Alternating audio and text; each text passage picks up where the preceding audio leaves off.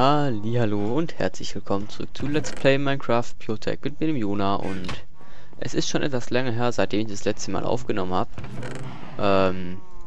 Ja, nur so zur Kurzinformation, falls ich vielleicht ein bisschen verpeilt rüberkomme und auf einmal was ganz anderes tun will, als ich eigentlich gesagt hatte, dass ich tun will. Ja. Wir hatten das letzte Mal ja hier diesen tollen Tree-Tab gebaut und können hier jetzt ganz einfach immer schön Rubber farmen, was wir natürlich auch tun werden. Ist mein Inventar voll? Natürlich. So. Was machen hier die Stöcke? Egal. Trotzdem müssen wir jetzt erstmal hier kurz das Haus flicken und dazu packe ich hier mal ein bisschen was weg und nehme mal ein bisschen Spruce Wood und von dem Zeug auch was. Und natürlich Dreck brauche ich auch für da unten. Ich bin dumm. So. Okay. Sobald ich das jetzt hier repariert habe, versuche ich mich wieder aufs Wesentliche zu konzentrieren. Nein. Okay. So. War hier die Tür? Ich glaube. Und hier war, glaube ich, sogar ein Fenster. Das ist ein Hammer und keine Spitzhacke. So, wir haben jetzt auf unserer Rüstung hier ein bisschen Strom.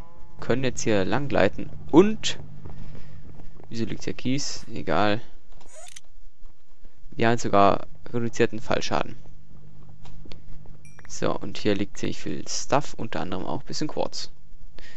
Können wir nicht aufsammeln. Okay, was schmeiß ich weg? Tree-Tab brauche ich nicht mehr. Ach, egal jetzt. Aber das hier brauche ich auf jeden Fall noch. Na gut, ich glaube, ich werde mir gleich mal was ziemlich cooles Neues bauen. Und zwar, ne, die Pfeile mache ich weg. Und was mache ich denn noch weg? Hier, die Rüstung. Achso. Ja. Wundert euch nicht. Ich bin noch im Cheat-Mode, weil ich ein bisschen auf einer Kopiewelt rumprobiert habe. Und wir deleten hier jetzt mal die Pfeile. Okay, oder auch nicht. Na gut, wir wollen hier trotzdem wieder raus. Ich tue hier mal ein bisschen ausleuchten. So. Ich weiß jetzt immerhin schon, aus was für einem Stein wir das Ganze hier bauen werden. Das werde ich ja wahrscheinlich offscreen alles erfarmen. Ja, weil es wird wieder hier Spruce Wood und eben das Quarried Stone Bricks. Und ich habe es jetzt auch endlich hinbekommen, bei Forge Blöcke in die Liste hinzuzufügen. Das heißt, wir haben jetzt auch bei diesen Quarried Stone Dingern haben wir jetzt hier auch schöne Covers und so weiter und so fort. Wird uns auf jeden Fall noch was nutzen. Okay, aber ich glaube, ich sehe, ich habe vergessen. Ich habe jetzt hier nur Quarried Cobblestone und Quarried Stone, aber ich habe noch nicht Quarried Stone Fitted Quarried Stone. Genau, das wollte ich noch machen. Okay. Muss ich die ID halt noch in die Datei hinzufügen, dass wir da auch Multi-Block-Dinger haben. Und dann sollte das passen. Okay. Jetzt muss noch die Türe hier rein und wir brauchen ein Fenster. So. Das sollte ich vielleicht... Wie einfach mal alles herausgezögert werden kann, nur durch Dummheit. Okay. Na gut, immerhin habt ihr gesehen, wir haben ja gerade keinen Fallschaden bekommen. Das ist revolutionär. Das gibt's sonst nirgends. Und jetzt holen wir hier noch ganz kurz ein Block Holz. Zack, Türe hin. Fertig. Okay. Was wollen wir denn heute machen? Wir haben hier ja ein paar Spitzhacken, aber das interessiert uns eigentlich recht wenig. Ja, es gibt ein paar Dinge, auf die ich mich jetzt fokussieren wollte. Wir haben hier jetzt ja unsere schönen Maschinen. So. Und ich weiß gar nicht, was hatte ich denn das letzte Mal vor? Irgendwas wollte ich bauen. Wieso hatte ich ja Lead im Inventar? Fragen wir Fragen. So, das hier ist die Mob-Loot-Kiste. Okay. Ach, wir haben ja Fortune 2. Das ist nice. Na gut. So, hier ist schon ein bisschen Glas. Habe ich schon mal hier gemacht, weil ich natürlich genau wusste, dass das Glas hier kaputt gehen wird. Okay. Dann würde ich sagen, fangen wir vielleicht mal ein bisschen mit etwas Neuem an, und zwar etwas, ja, Neuem, das uns auch demnächst weiterhelfen wird. Und zwar möchte ich mal, ja, ein bisschen anfangen zu craften mit etwas. Und zwar möchte ich anfangen hier mit, wo ist der Mod, den ich suche? Applied Energistics. So, ihr seht, ganz schön viele Sachen bei dem Mod. Und wir werden jetzt anfangen, unser erstes kleines Applied Energistics System aufzubauen. Und ja, ich weiß nicht genau, wie ich es handhaben werde. Ich glaube, ich mache hier einfach so ein Crafting-Ding in die Mitte. Und da muss ich mal schauen, wie das dann wird, wo ich das ganze Kabelgewirr und so von Applied Energistics hinmache, oder ob ich hier, ich brauche Platz für das Applied Energistics Zeug. So viel ist schon mal sicher. Wie wäre es denn? Habe ich eigentlich eine Axt? Nee, natürlich nicht. Okay, ich hatte mir mal eine gebaut, das weiß ich noch. Hier nicht, das brauchen wir nicht. Hier ist auch keine Axt. Hier. So. Ja, ist denn, wenn wir unsere Crafting-Station ein bisschen aufputschen. Wenn man das jetzt so zentral in den Raum stellen würde. Oder wenn man das hier hinstellen würde.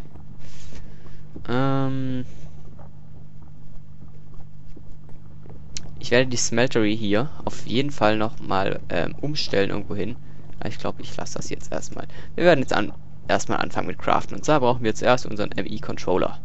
So, da geht schon los. Wie ich gesehen habe, wir brauchen einen Fluix Crystal. Und soweit ich weiß, braucht man für den hier leider ein bisschen Nether Quartz.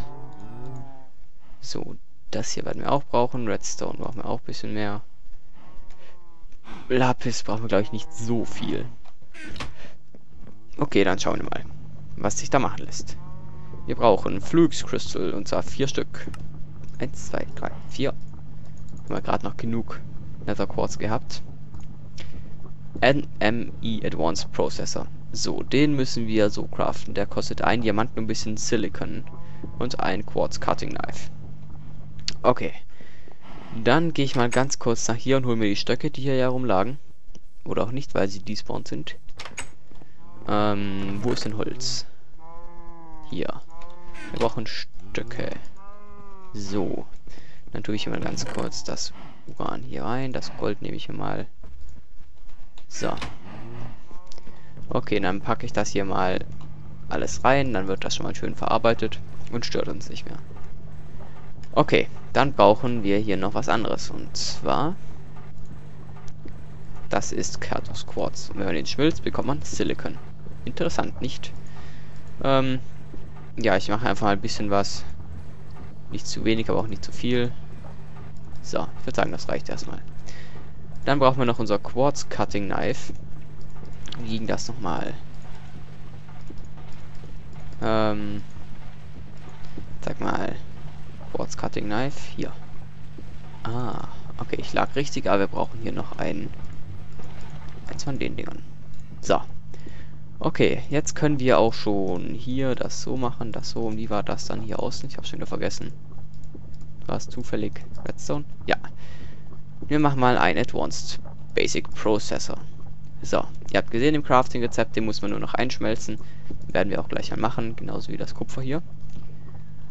Und zack, haben wir schon einen Advanced Processor. Und dann können wir schon unseren MI-Controller bauen.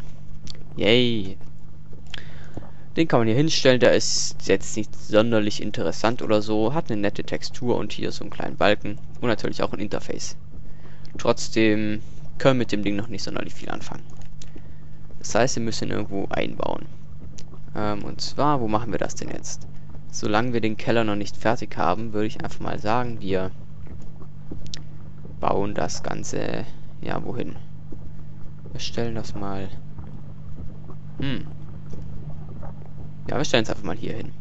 Und ihr seht, aha, ich habe es direkt neben den Generator gebaut hier. Und schon füllt sich das mit Strom auf. Denn das MI-System braucht immer Strom. Das Teil hat zwar auch einen kleinen internen Buffer, wie man hier auch sieht, aber man muss es trotzdem mit Buildcraft Energie, also Minecraft Joule, oder mit Industrialcraft Energie, also PureTekk, immer schön aufladen. Okay, jetzt gibt es diverse Dinge. Wir brauchen jetzt noch das zweitwichtigste für unser System, und zwar ist es ein Access Terminal. Und jetzt wird es schon ein bisschen komplizierter. Wir brauchen ein Kabel. Und Kabel macht man aus Fluix Dust. So. Nether Quartz brauchen wir dann hier mal kurz. Ja, jetzt wird das natürlich erst ja alles.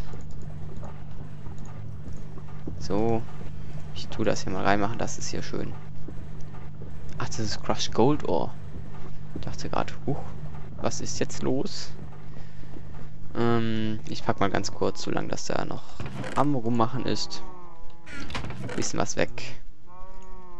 So. Die Kabel können wir vielleicht noch gebrauchen. Das Lapis brauchen wir gerade nicht in dieser anderen Kiste da. Das ist Mob Drop. Okay. So, ein bisschen mehr Platz haben wir zwar. Ich weiß, die Fackeln müllen unser Inventar auch ein bisschen zu, aber was soll's. So, jetzt geht's los. In den Macerator und wir bekommen ein Nether Quartz Dust. So, und dann können wir hier jetzt hingehen. Und auch schon hier unseren Fluix-Gedönse machen. Und dann können wir auch unseren ersten Satz Kabel bauen. Nein, können wir natürlich nicht. Okay, was fehlt denn? Glas. Okay, das hätte ich mir vielleicht denken können. So, hier noch kurz das Clear Glass rausgeholt. Dann können wir das hier mal einbauen. Und noch irgendwo... Ja, hierher. Hier. Sehr schön. Okay, dann gehen wir ganz kurz mal in die Hölle und holen uns ein bisschen mehr Nether Quartz, weil ihr habt ja gesehen, von dem Zeug brauchen wir eindeutig ein bisschen was. So. Okay. Downloading Terrain. Hier geht's raus. Und da haben wir auch schon Nether Quartz. Zum Glück ist das Zeug nicht sonderlich selten und ich glaube, das ist auch von unserer Spitzhacke her ziemlich leicht zum Abbauen, weil wir da ja Glück 2 drauf haben. So. 5. 7. 8. Okay, ich sollte jetzt mehr darauf achten, wo ich mich hingrab, anstatt ja hier zu gucken, wie viel ich pro Block kriege, weil in der Hölle ist es so, man konzentriert sich einmal nicht darauf, wo man sich drauf konzentrieren sollte und schon ist man in der Lava. Und gerade da meine Spitzhacke ja so saumäßig schnell abbaut, kann das schon mal recht schnell gehen. So. Was haben wir hier denn noch? Ah, mehr Quartz. Ich könnte natürlich jetzt auch Tinkers Construct Erze farmen, aber ja, ich glaube nicht, dass wir das jetzt schon wieder müssen, denn wir haben uns ja erst ein paar neue Spitzhacken gebaut. Und ich farme jetzt einfach so lange hier noch ein bisschen Nether Quartz, bis wir einen hübschen vollen Stack haben. So, und ihr seht, wir konnten jetzt ganz einfach runterspringen, haben nur ein halbes Herz verloren. So gefällt mir das. Und wir hätten natürlich auch noch runtergleiten können, fällt mir gerade so auf. Also so hier. Und dann hier hin zum Beispiel. Okay, wir haben Nether Quartz. Zack, bauen wir hier mal schön ab. So, wenn das hier abbauen wird, wahrscheinlich... Ah, doch nicht. Aber hier kommt Lava. So, bauen wir alles wieder zu und dann geht's zurück. Wir haben jetzt ja sogar ein bisschen mehr als ein Stack gefarmt. Machen wir das hier alles mal weg. Und ich würde sagen, dann können wir wieder nach Hause gehen. Jetzt fehlt es nur noch so aus, dass wir ein bisschen höher springen können. Aber das lässt sich auch ziemlich schnell einrichten. Okay. Hier ist das Portal. Das war, denke ich, jetzt mal ein recht angenehmer Höllentrip. Und ich könnte ja, sobald ich auf der anderen Seite bin, auch mal wieder die Monster anschalten. Denn ich hatte die ja ausgemacht. So. Dann werden wir jetzt aber auch gleich mal schlafen gehen, sonst werden wir elendig drauf gehen. So. Okay. Da ist schon der erste Kandidat. Mit seiner Schaufel. Ja. Und das Skelett lassen wir jetzt einfach mal in Ruhe. So. Wir nehmen hier mal diese 15 Quartz. Und machen gleich ein bisschen mehr von diesen Quartz Dust. Oh, diese scheiß Zombies.